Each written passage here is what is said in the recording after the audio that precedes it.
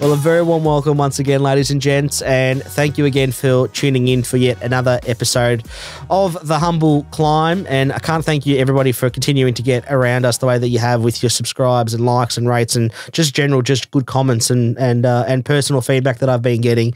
Has actually been really, really warm to receive, and I'm just so pleased. So thank you for continuing to do that. Today I've got a really cool guest on, Ebonie Boucher. Is that correct? Boucher. Boucher. You know, I was saying it the whole time. I was like Boucher. Then I've come up with Boucher. Good one, Dim. And she's really quite cool. And the point of today's, just from a flag point of view, is the point of today's episode is not a pity party. It is purely like, man, I don't know how this girl has got so much strength. She's amazing person, and you guys will obviously find out. So Ebs, I'll call you Ebs. Is that cool? That's fine. Go for it. Ebs, welcome to The Humble Climb, and thanks so much for coming on. I know we've been trying to liaise this for a little while. No, thanks for having me, Dim. The way that we met was also funny because obviously in recent times everybody has seen me fall over at an auction recently, and the first time that we met, I've come in on crutches because I had fallen over on the driveway. So just very standard Dim, and I've come in on crutches because that afternoon I had fallen over and done my ankle on crutches and did a couple of ligaments. So it's quite funny the way we've met. But Ebs, I wanted, and everyone will understand why I've had you on once we get talking. But give us a little bit of background, where you're from, schools, all that type of stuff. Yep. So I actually grew up in Melbourne. Yeah. Lo and behold. Story. Yeah. But I grew up an elite athlete actually. So I was an elite. You probably can't tell. I feel like we're going to spend 90% of the time laughing. Yeah, 100%. Grew up an elite athlete. I was a gymnast, then morphed into aerial skiing post that. Went to school at Melbourne Girls College. And then I did a double degree at uni, exercise science and business. Wow. So, graduated from that in 2020. All things were good growing up, very healthy, fit, active, as you can probably tell, being an athlete. Yeah. And then it wasn't until after, when I finished, that things sort of changed, I guess. I came back from being overseas and I got a really bad flu sort of thing and started having seizures, which was a shock, I guess, to anyone. 100%. Had my first ever hospital stay, and they thought it was just meningitis, and they said once I was discharged that the seizures would go, and they did, but it wasn't until sort of 3 months later that I got sick again and the seizures came back. Sort of seemed to be like a cycle. Every sort of 6 to 8 weeks I'd get sick and I'd have seizures, and it sort of kept repeating itself. So we started to look into it, and this was in 2018. I was just in and out, seeing doctors, doing lots of testing, and we tried to figure out what was going on. That happened for a couple of years, but it wasn't until everything sort of changed and I remember this very distinctly, the 31st of May, 2021. Right. I lost vision in my right eye, so I sort of saw a black dot. And I remember complaining to Mum for a couple of days, just being like, I'm seeing this black dot in my right eye. Mum's like, don't worry, it's probably nothing. After complaining for weeks and weeks, she's like, let's just go to the optometrist and get it checked. No, it was just like a black dot, sort of like the horizon. So you'd wake up at the bottom. You'd wake up, go to sleep, and all you'd see this black dot in your right eye. Yep. Right. And I just complained about it. But after having seizures for so long and, just being, I guess, my new level of normal was just kind of unwell. But we just, we didn't think anything of it as such. Eventually, Mum took me to the optometrist. We went and got it checked, and instantly they were like, there is something very wrong. You need to go and see an ophthalmologist. Right. And so she got me into a specialist. It was that or the eye in ear hospital. So we went from there straight to this other ophthalmologist. We waited there all day. He then saw me and he was like, no, you need to go into hospital and now. So he sent me straight to Cabrini. I saw a neuro-ophthalmologist there who has now been one of my main doctors ever since. He ordered a plethora of testing, and from that day I was in hospital for 34 days. You said 31st of May? 31st of May, 31st of May 2021. You spent 34 days from that day onwards in hospital? Yep. Right. And then they're just starting to do testing nonstop? Yep, testing nonstop. I spent part of it in intensive care in a coma. Wow. Because of, what happened was we're doing all this testing. I went down for a scope of my stomach to look down. They realised that all of this was autoimmune. There was so much connected. When waking up from the anaesthetic, went into all these seizures that they could not control. And they couldn't even control them when I was waking up. So they just chucked a breathing tube in, started breathing for me. I actually woke up at a different hospital because Cabrini couldn't even look after me. So that was like frightening. I'd lost days, wasn't even where I thought I was. The scary part is as well, your mum's a nurse, isn't she? She is indeed. Amazing. Yeah. She thankfully was right there with me the whole time. She was there when I woke up. Like, bless her. I couldn't do any of this without her. She is amazing. Mums are goats. Oh, they are everything, honestly. Mums are goats. I've always said there's two things in life that are always going to be certain. Everybody is going to think that they've got the best village in Greece.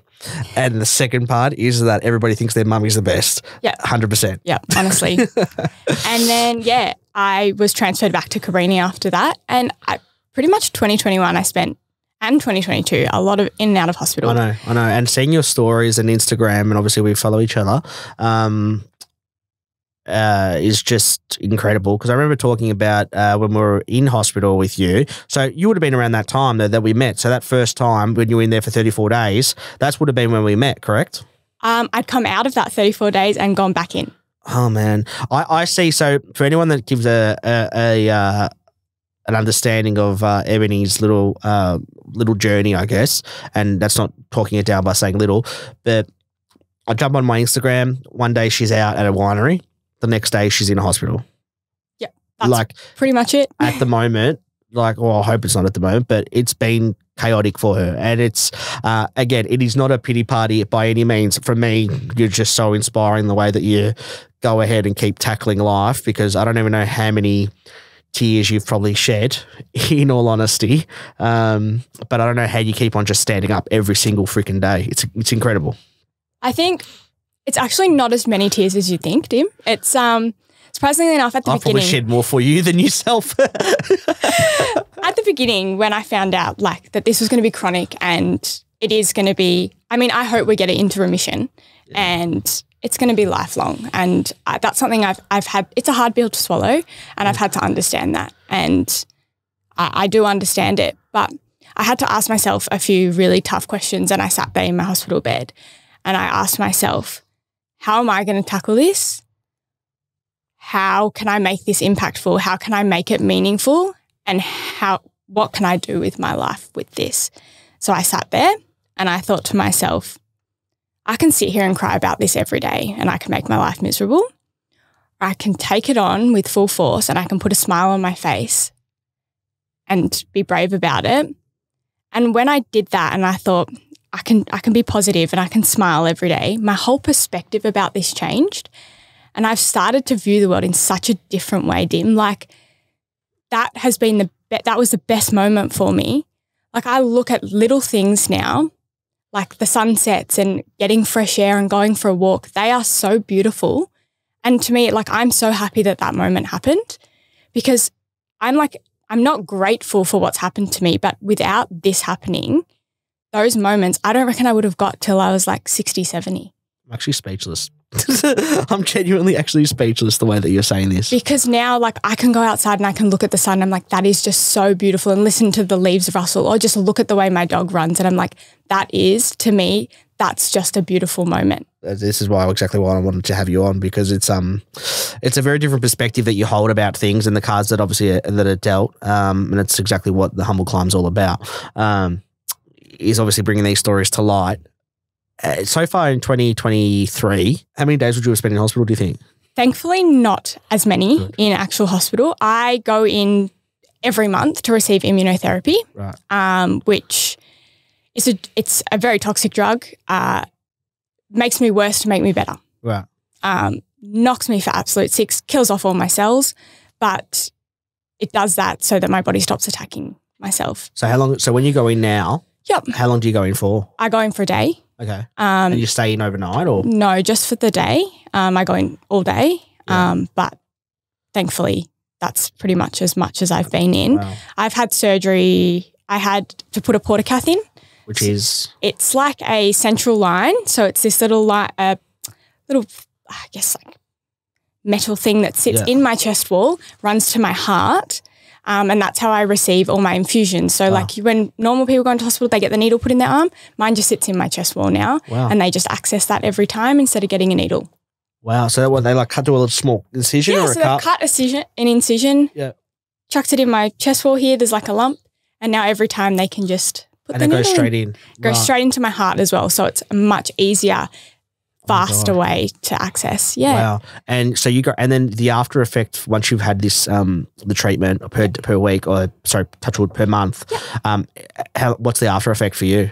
Or it knocks me for a good week. Really? Physically and mentally, I really feel it alter my brain chemistry actually, which is really strange to say, but I actually don't feel like myself for a good sort of week, 3 to 5 days.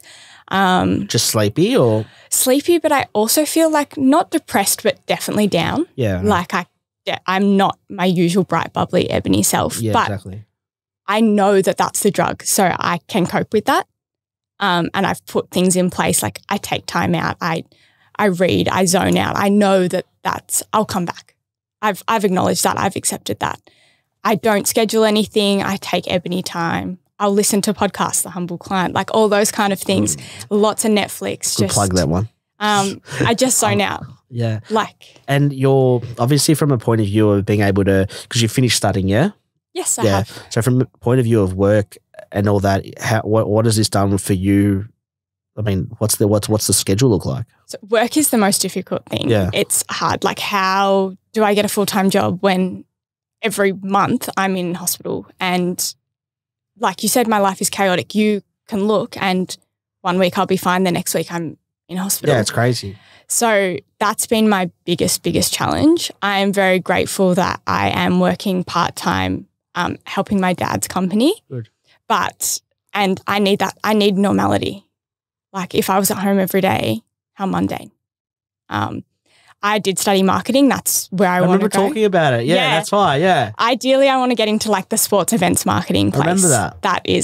That's up here. That's the goal, Dim. That's what I want to do. You know, we'll make it happen. So this monthly treatment, is it ongoing? It is. So as crazy as this sounds, it's meant to work once every 9 months. Wow. So we started at that, went to once every 6, once every 3 months, then went to once every 6 weeks, and now we're at once every month, which, it just shows how relentless this like disease that I have is being. And what's it actually called? It's a systemic autoinflammatory disorder. Right. They're pretty sure it's vasculitis, systemic. How do you get it? Great question. I think it's just unlucky. They just don't know. Sort of like, how does someone get cancer, really? Yeah. It's just my own immune system attacking itself. And you've had, fortunately, but you've had no family traits of this or hereditariness, or it doesn't work that way, obviously. No, nothing. Yeah. It's just, I was just the unlucky one.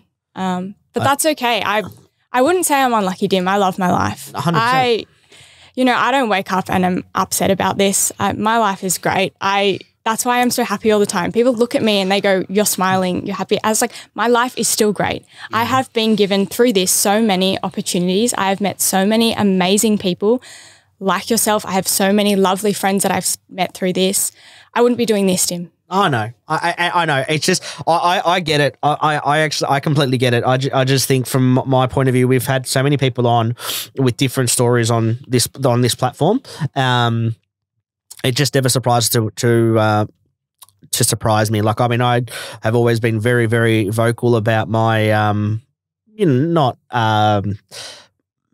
my how I can get low, how I can feel a bit flat from time to time, and battle with it all and everything like that. But meeting people like you kind of just, it makes it pretty real that, I don't know, man, I'm checking up a bit here, but it's not fair. That's the only thing. And I know that you're not here again for the pity party, and I definitely know that, but it's really not fair what you have to go through. And I think we're blessed that we're able to come across people like you that puts things into perspective a bit for a few of us. That's all. And you seriously inspire me so much, and I just can't say that enough, because you really Yeah, you really do. And I just think it's just not fair that a girl like yourself should have to go through this. But I get that you can't choose what is and what isn't fair. I get it. I get it completely. But yeah, I just think it's really rough. And just seeing you smile and seeing your posts and the way that you are as a person is just incredible. Like, you literally bring a tear to my eye. No, it's and don't get me wrong, I do cry and I do have my hard days and life, quite simply, life's shit, if I'm going to say it. Sorry, guys. No, but everyone goes, that's the thing. Everyone has their own struggles and own battles, and I think that also puts it in perspective for me. Like, what I'm going through is rough, but who's to say what everyone is going through in life? They're also all struggling, and that helps me too.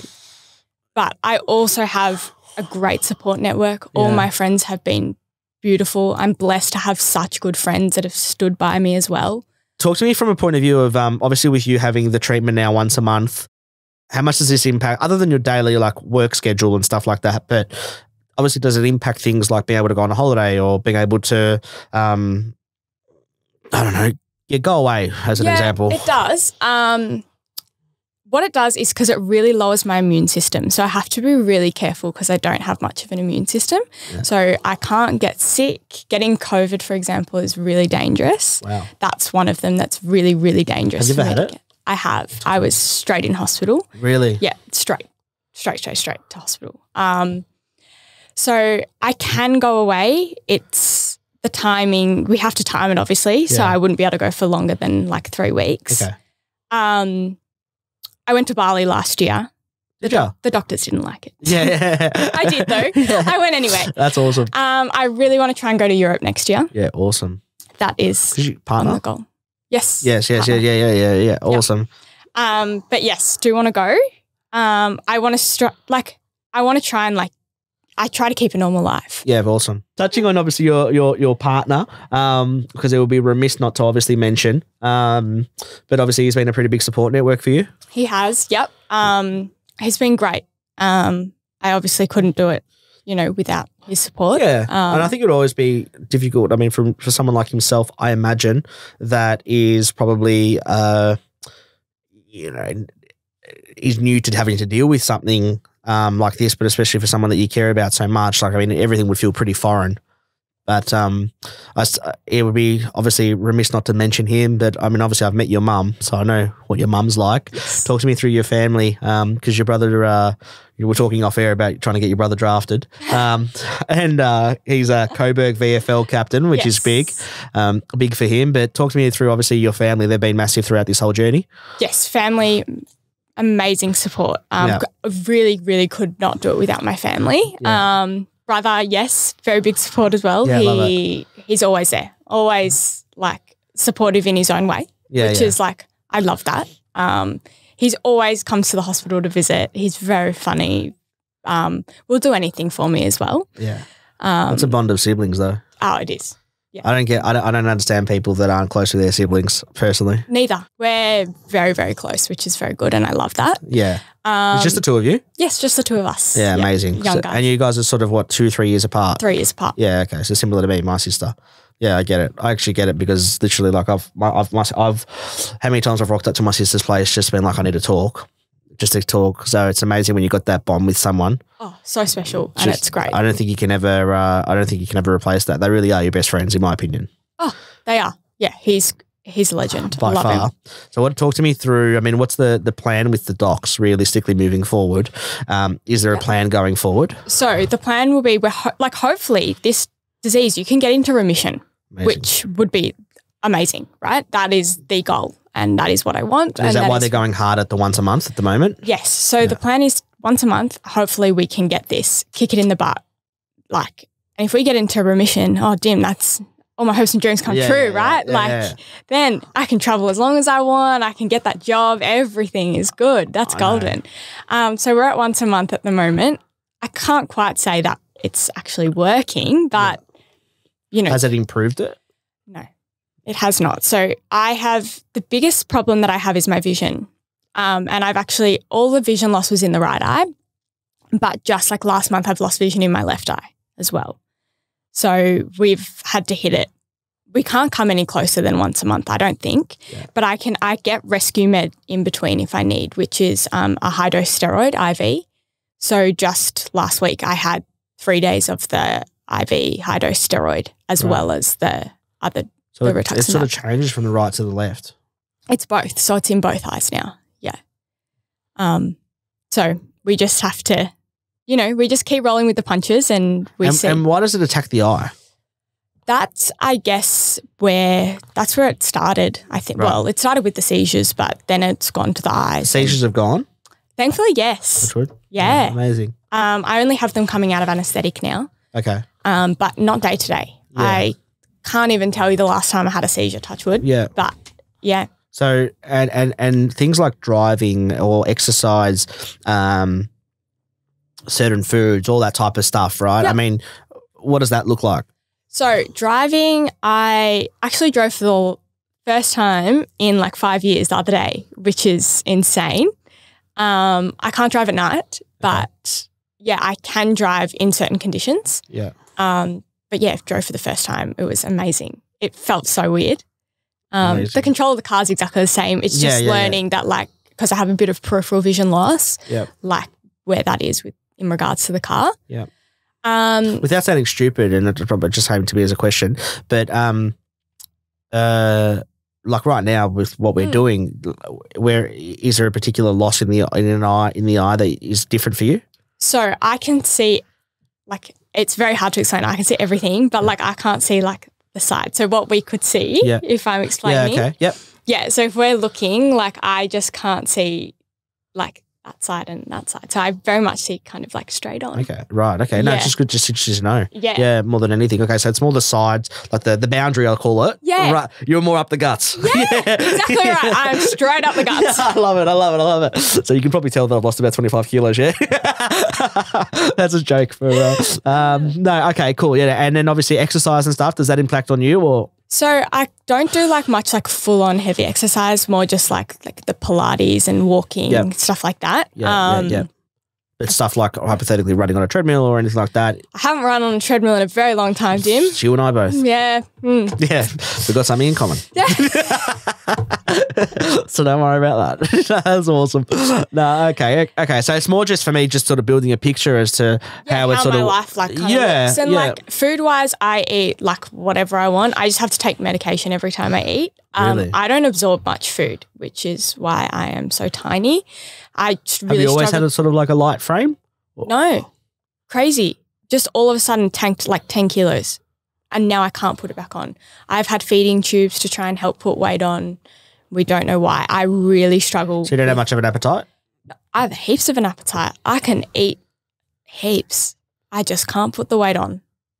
I drink like the supplement drinks. Really? Yeah. I had a feeding tube and it was awful, where like they fed me at night. So like the tube, that was traumatic. I hated it. The worst thing ever. Yeah. You've had like, I've seen I've seen the footage and the videos that you've put on maybe TikTok or something. TikTok. Yeah. TikTok has all my medical stuff. Yeah. I think we'll put we'll definitely make sure that we link the TikTok so people can get a bit of an understanding as to exactly how it's been for you. So it's just, it's ridiculous. And as I said, the reason why we wanted to have you on was exactly for this, was to understand and build a bit of a story and a background as to exactly the type of person that you are and the strength that you go with day to day.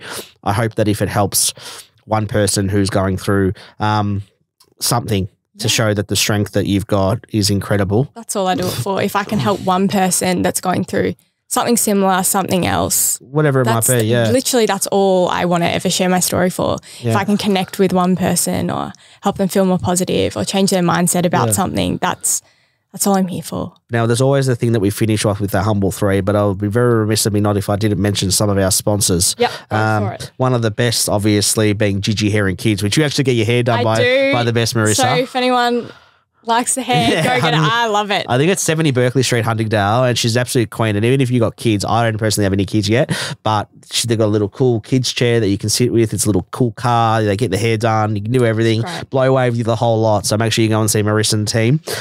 Which is amazing. B&A car and truck repairs. Obviously, they're flying all over the state at the moment, in and out of Ava and James's karting. So can't thank the guys enough. The best medical aesthetic and renew skin clinics when you need that time for that Botox. When the time will come. I mean, it'll come for both of us, let's be honest. So either go down to South Melbourne there in Emerald Place, or head down to Reservoir, depending what you want to do, and get some of that Botox. That might be a present for Mum's birthday. Oh. That's what I normally do for my mum. It's fantastic. I just get a no. I've said it on air before. So just a little bit of a touch up. Thanks for coming. But she's fantastic, Zena. And I said I strongly recommend it, that when the time comes and you're ever after anything, make sure you get in touch with me. Tama, the DJ, any events that we've got coming up, he'll be doing my 30th shortly, so looking forward to that. So it'll be fantastic. And if you're around, please come past for a drink. I really mean, I'll have to give you the address off air. It seems like I've invited everyone anyway. I don't know. I've invited everyone. It's meant to be like a 50-person thing, and before you know it, all in Melbourne, it just keeps on going up. It's crazy. Bonza snowballs. I don't have any on display. I normally have them on display for the Humble 3, but a few of the fam in the office has actually gone berserk on the Bonza snowballs. There's these marshmallows, coated marshmallows. It's incredible. Really nice to snack on. For someone like me, I can't stop. So there's probably not a bad thing that they're not on, but I'll make sure we send some your way. And lastly, the absolute best water wall prints. Your brother would love this. So one of his footy jerseys, get it nice and framed, put it in his bed, in the bedroom. Of course, I've got heaps of them from my sort of younger days of what could have been, and stick them all over the place. So whatever you need, or I heard you're into gymnastics. I was. Yeah, so maybe you can put what do they pull, the ribbon, or what do they pull, gymnastics? Leotard, that's the one.